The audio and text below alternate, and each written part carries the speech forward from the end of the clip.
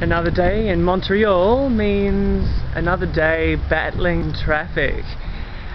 I don't know what it is here, it's partly due to the fact that I'm not used to people driving on the right-hand side of the road, I guess. But also, like, people just don't stop for pedestrian crossings, so I'm constantly having encounters with cars where I'm like, I don't know whether I should cross the road or not.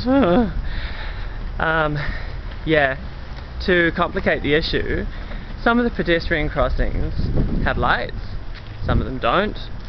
Some of them have walking man lights and some of them just have a green traffic light, so that's ambiguous. And some of them have black and white stripes and some of them have yellow and black stripes. I'm like, are these all different? But they're not really, they're just confusing. My main problem with like the yellow and black striped crossings is that, what do you call it? It's not a zebra crossing, is it?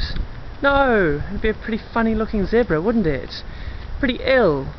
Maybe the jaundiced zebra crossing.